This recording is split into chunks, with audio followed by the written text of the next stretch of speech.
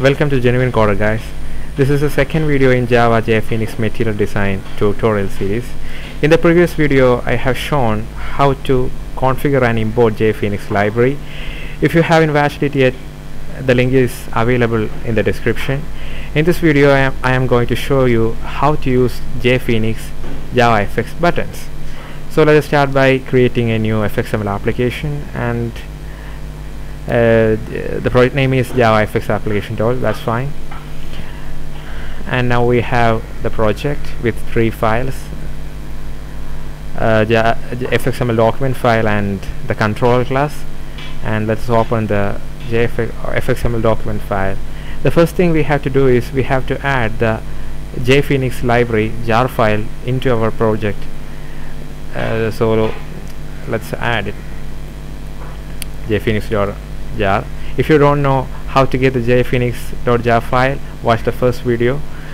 And here we are. We have a main JavaFX application tool file and an FXML document and FXML controller file. Now I have opened the FXML file in Scene Builder, so I have a default click me. I just want to increase the size of the scene by a little bit. And these are the JFoenix custom controls imported from the library, and I want to use buttons. So this is JFXButton. This is the basic form of button without any text. If you just compile a program and run it, you can see that there is no text on the button. See, there is a button but there is no text. So first thing we have to do is we have to give a text, that is symbol button. So we got a symbol button, and let's see how it looks like.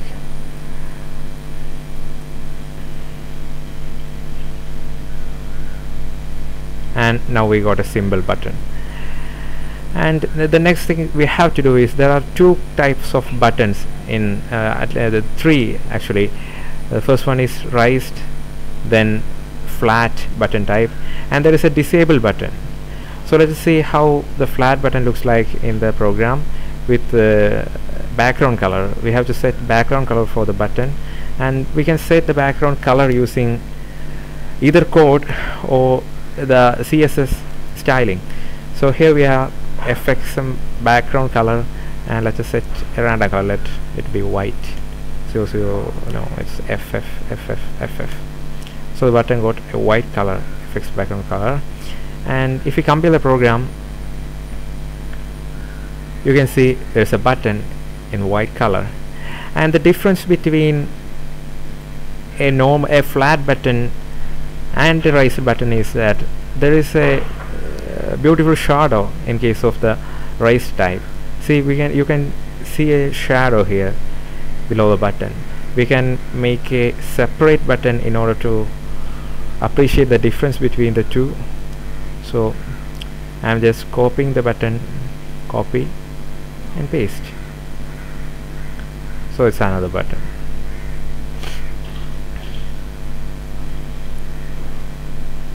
So this is our second button. Let us make it as raised.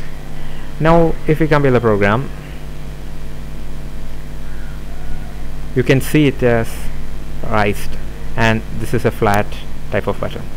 I often use the raise button since it is a little bit more looking good.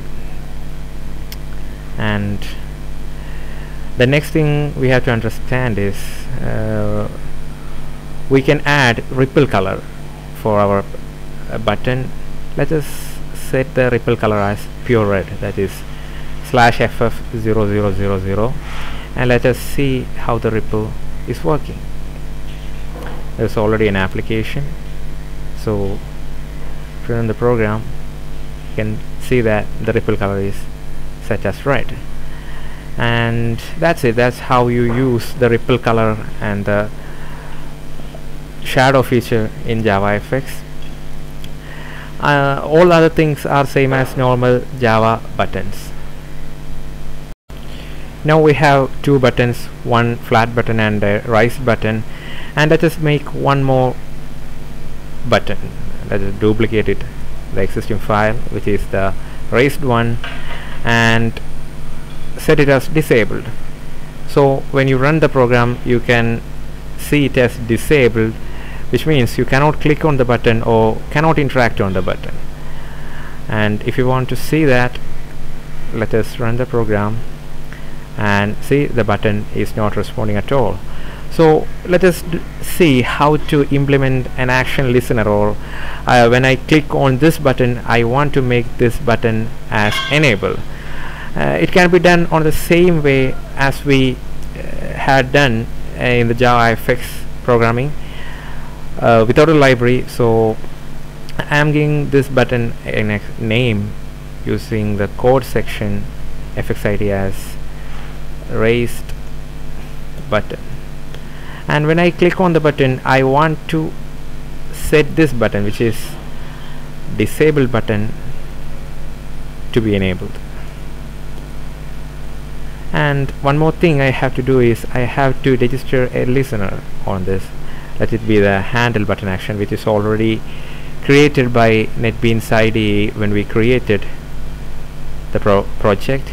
So I am using the generated code show sampler control section from the view menu to get the code. That's it. I just copied that and I am pasting it in the controller part. In the controller part we need the handle button action. So that's it. I am just importing the class using Ctrl+Shift+I. Now the JFX button is imported. So what we have to do is, when we click on the raise button, we have to make this disabled button enable. So it can be done in a pretty simple way. Disable button dot set enabled set disabled false. By setting the disable as false, you can enable the button. So compiling, now the button is enabled. So that's it. That's how you implement an action listener for a simple button. And one more thing I have to show you is setting another color in the properties section as a background. Let it be a material color, that is a material color like 4447FE, and let us set the text color as white,